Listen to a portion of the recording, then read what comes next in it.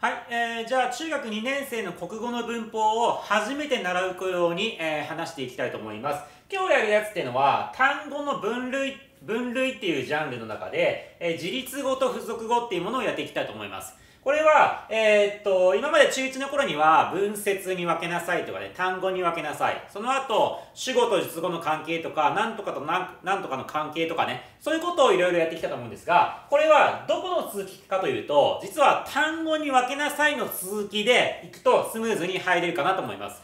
これ単語の分類なので、大前提として、文節と単語に、完璧に分けれる状態になっていた方が、望ましいです。それなら今日喋ることは非常に簡単。で、もしそれがまだあやふやで、特に単語分けですね。単語分けが少し苦手な子っていうのは、前の動画とか復習用動画は用意してあるので、それを見て単語分けの練習をしてからこの動画に戻ろうとしてください。はい。今日喋ることは、今までね、意味の最小単位っていう単語にぶつ切りでこう分けることまでできたとします。そうすると、そういうね、分かれた単語っていうのは、実はそこにあるカテゴリー分けができるんですね。そのカテゴリー分けの一番大雑把な分け方を自立語と付属語と言います。その中でもさらにね、品詞って言って名詞とか動詞とか、ああいうのが英語みたいにそういう世界があるんだけど、今日はその動詞とかいう前の大雑把な二つの括りでの、分け方です。自立語と付属語。で、逆に言うと、自立語じゃないものは全部付属語だし、付属語じゃないものは全部自立語になるので、片方がちゃんと見分けれるようになれば、もう片方は自然と見分けれますと。はい、じゃあ、自立語の、見つけ方から、話していきたいと思います。まず自立語ってそもそもなんだっていう話なんですが、自立語。こっちの言葉の定義をしっかり覚えましょう。付属語はそうじゃない方って覚える。自立語っていう言葉自体が、この自立しているっていう言葉がついてるだけあって、こっちの方が何かまとまった言葉であるっていうニュアンスがわかります。こっちは付属っていうのはおまけみたいな言葉なんで、こっちはちょっとね、おまけ的な言葉が多いかなと思うんですが、自立しているってじゃあどういうことかね。それだけでもなんとなくニュアンスで、分けれる子はいるかもしれませんが、ちゃんとした定義を覚えます。自立語とは、はい、文節をそこから作れる。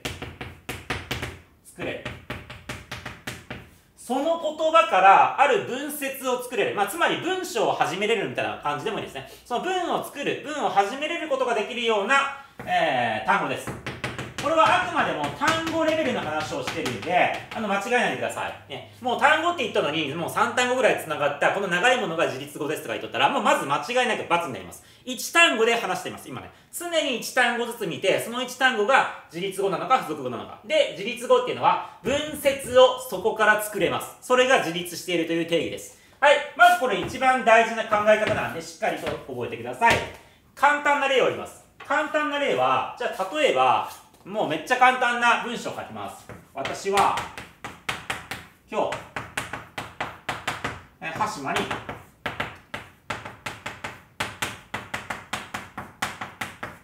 はい、私はね、今日ね、鹿島にね、行くよ。まずこうやって文節に分けてから、そして単語に分けてみてください。これめっちゃ簡単ですね。もう分けます。はい。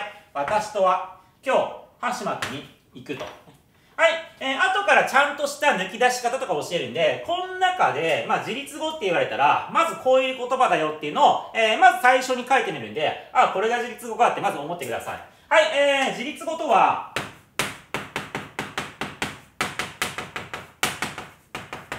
今抜き出していくと、実はこれ、私って言葉は自立語です。わってのは実は違います。今日っていう言葉は自立語です。鹿島って言葉も自立語です。行くっていう動作も自立語です。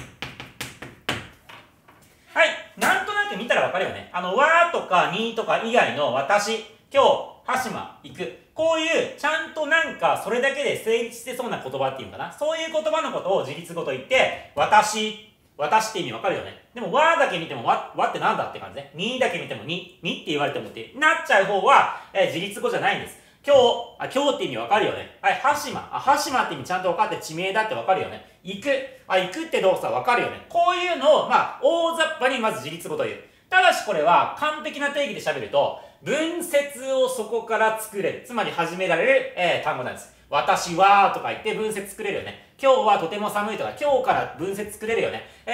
羽島に行きますよ、羽島にってね。文の、文節作れるよね。行くってやつも、行く前に電話してくださいとかそんな感じで、こっから文節だって作れるんやで。だから、こういうのは自立した言葉だと思って、結構強い言葉、ね、強い言葉になりますと。はい、はい、これがまず自立語になりますよっていう、ちょっと、先にね、全体のぼやっとしたニュアンスを伝えましたが、今から正確に抜き出す練習をしていきます。これがめっちゃ簡単ですね。今ぐらいの理解でもこれぐらいならみんなも抜き出せるでしょうと。ただしこれは、ちょっと今から正確に抜き出すという点で引っかかるポイントがいくつか出てくるんで書きます。はい、じゃあ今から正確にどんな文章でも自立語が抜き出せれるやり方を、教えたいと思います。まず、最初に考え方、大事なんで覚えておいてください。さっきの定義を言い換えてるだけなんだけど、自立語とは文節の頭になれるってことは、各文節に絶対1個ずつ自立語があるわけ。いい。つまりそれってどういうことかって言ったら、抜き出すときにもその考え方を使うんです。はい、この言い方を覚えてください。自立語の見つけ方。自立語の見つけ方。はい、これもフレーズみたいに覚えていい。まず文節に分けます。そして単語に分けます。その後で自立語を見つけていくよ。やり方は、各文節の頭の一単語。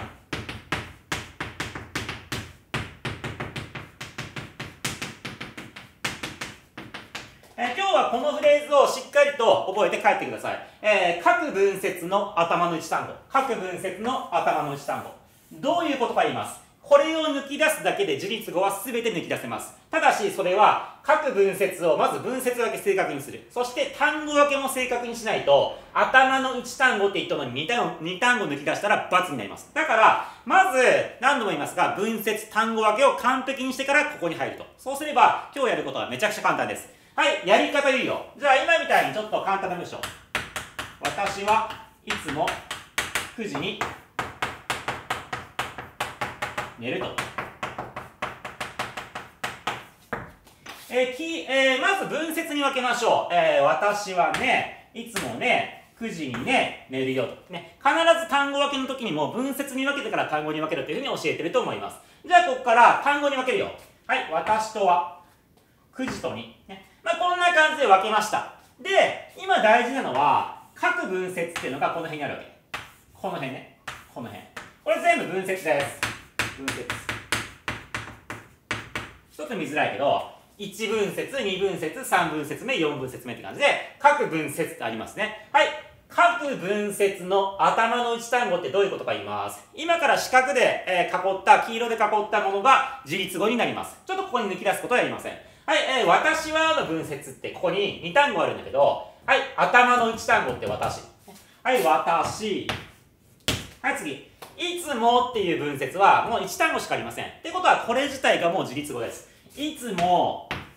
はい、次の文節ね。この文節は9時にって言ってるんで、9時と2っていう2単語ですが、頭の1単語は9時。はい、9時。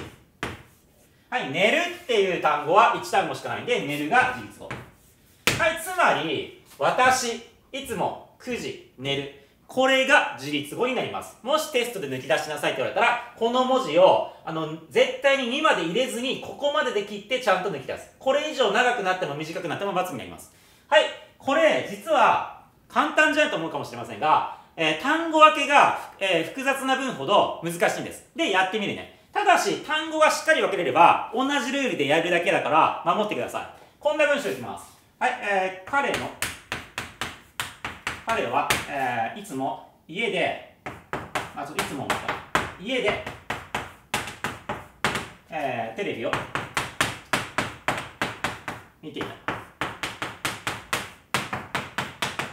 はい、もうこの辺になった時点で定期テストとかに出てもおかしくないレベルだと思います。彼はね、いつも家でテレビを見ていたっていう文章がありました。こっから自立語を抜き出しなさいって言われたとします。そうすると、まず文節に分けましょう。はい、彼はね、いつもね、家でね、テレビをね、次ね、見てね、いたよ。はい、この辺は文節分けの動画を見てください。めっちゃ大事です。これ分けれないと、見ていた自立語って言ったら×になりますね。正確に抜き出す。そして、単語分けいきます。はい、彼とは、いつも、家とで、テレビとお、次いくよ。はい、みとて。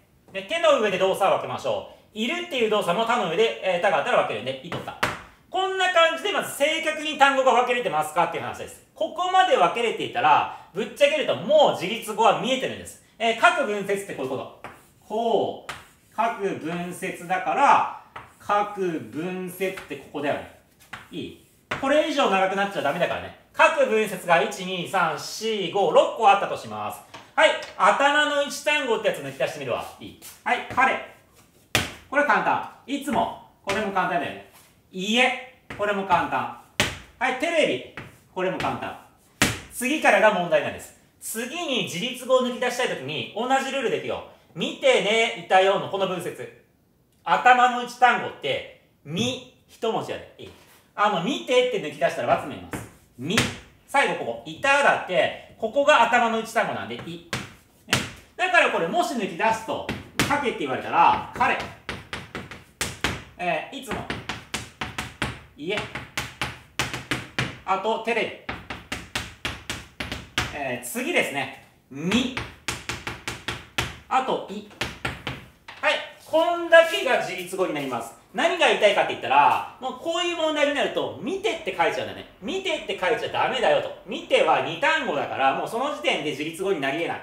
頭の1単語は見だけなんですね。これもともと見るっていう動詞なんですが、そこの見の部分までがその動詞の範囲内で、ここまでが自立語。これも、いるっていう動作があるんだけど、いるにたがついていたになってるわけ。このいの部分までが動作なんです。つまり、そのままの形で抜き出せるとかね。そのままの形で抜き出せることが必要で、ここを、なんか空気読んで見てとかね、いたって書いといた方が分かりやすいかなって感じで、たをつけたり手をつけちゃうと、×になります。ここが大事ね。はい。そのままの形。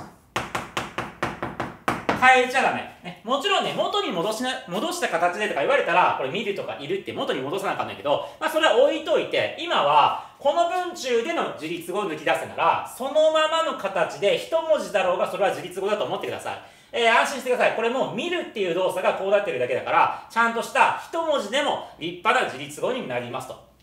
いいね。これを、だから、単語分けしっかりしとれば、なんかこの辺でちっちゃい「つ」で終わっとったとしても、そこで抜き出したらいいんやて。ちっちゃい「つ」とか、んとかね、変なとこで切れとんなって最初思うかもしれませんが、やってることはこれです。そのままの形で抜き出すと。はい。じゃあもう1問ぐらいやったら話を終わりたいと思います。あとはプリントなどで、トレーニングしましょうと。はい。じゃあもう1問ぐらい喋ってちゃんとできたら、自分の、プリントでやってみますと。ね、はい。彼の兄は、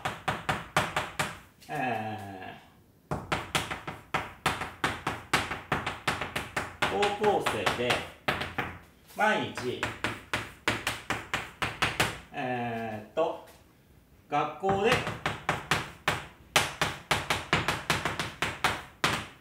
勉強している。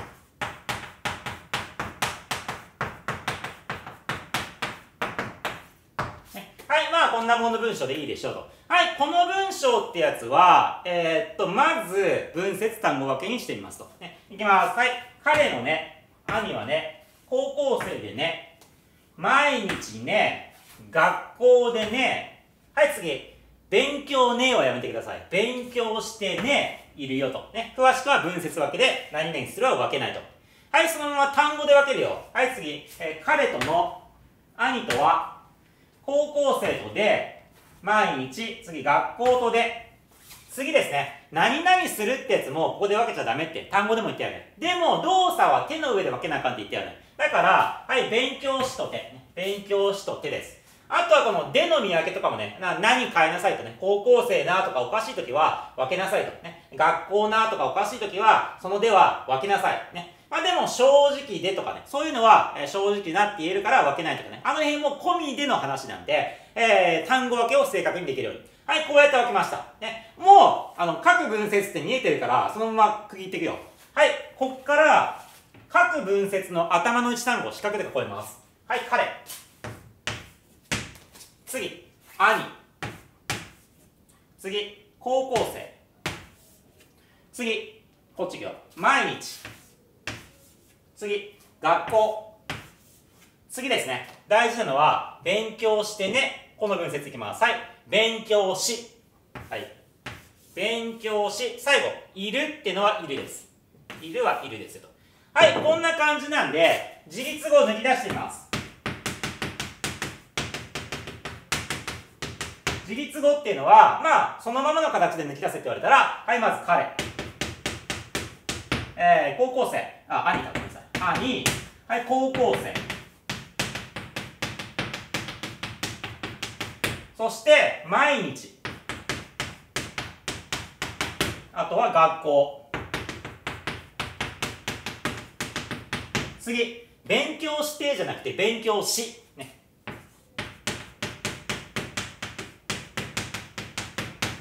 最後は、いる。ね、はい、こんだけが自立語になります。よいしょ。ちょっと見づらいけど、はい、こんだけですね。1、2、3、4、5、6、7個あります。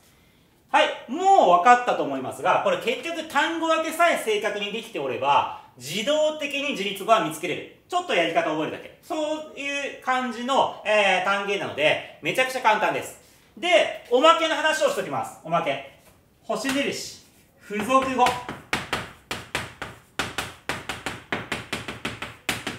付属語は、もう一言で終わるよ。今、自立語抜き出せって言われたら、そうじゃないものが何個かあぶれてますね。それ以外すべてなんですね。付属語はそれ以外。付属語っていうのは別に付属語を全部覚える必要はなくて、自立語じゃないものを全部抜き出せば勝手に付属語になります。つまり今囲ってないやつを全部抜き出してみるよ。はい、付属語ね。いい。はい、だから全部抜き出すと、ここで彼のものね。これ丸とか四角が打たれてない、外に出ているこういう、まあ、一文字系ね、まあ、二文字とかもあるけど、そういうおまけみたいな言葉はすべて付属語です。はい、例えば今回で言うと、の。はい、次。は。次。高校生でので。はい、次。学校でので。はい、次。勉強しているの。この真ん中の手。勉強してねの手かな。はい、手。はい。こういう一文字のやつが今回たまたま多かったけど、付属語を抜き出しなさいっていう問題ももちろん出る可能性があります。が、やってることは変わんないよ。これが大事です。どっちで聞かれてもやることは一緒。その囲った方を書くのか、囲って残ったやつを付属語で書くのか、どっちかの違いしかないので、このやり方は1種類で十分だということです。はい、じゃあ、自立語と付属語の見分け方の説明は以上です。これ非常に大事なんで必ずマスターしてください。しかも点数稼ぎやすいところなんで、出たら、是が非とも満点を取ろうとしてください。じゃあお願いします。